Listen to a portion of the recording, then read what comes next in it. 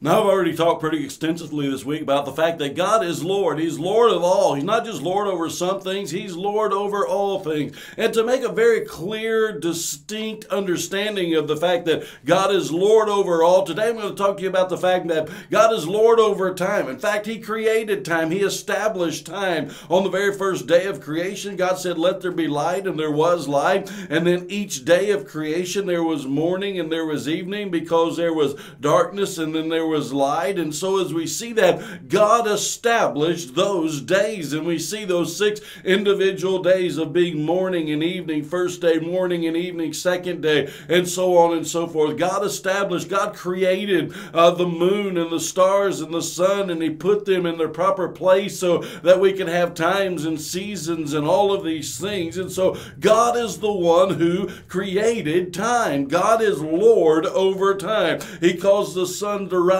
and He causes the sun to set. He causes the light to come during the day and the night to come during the darkness. And so He's also the one that set forth all things. As He's the creator of time, He set forth all things. He set forth nations, and He divided the nations, and He gave them their own individual languages, and He spread them out all over the world. And He is the one that establishes those nations and the times of those nations. In fact, the Bible tells us that He established the nation of Israel, and He had a reason and a purpose for that, and setting it off in motion. And so when that time came and the time was fulfilled, the Bible says that God sent forth His Son. And because God is the one who has established the nation, and God is the one who has established time, and so in the fullness of time, God sent forth His Son that was born of a virgin from the nation that He created for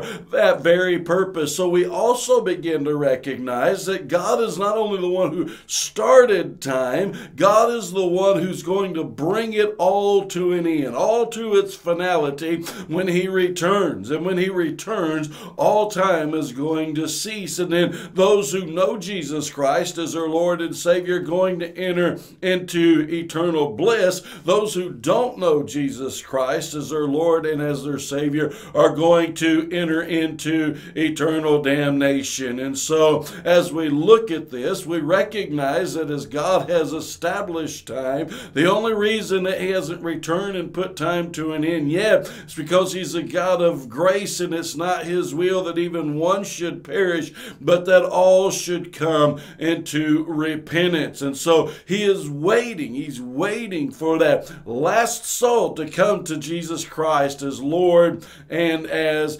Savior. But there is going to be a day, and there's going to be many, many lost people on this earth when He comes back. And that day when He comes back, all time is going to cease. So today is the day of salvation. Submit yourself to the Lord of all, even the Lord of time, the one who began it all and the one who will end it all.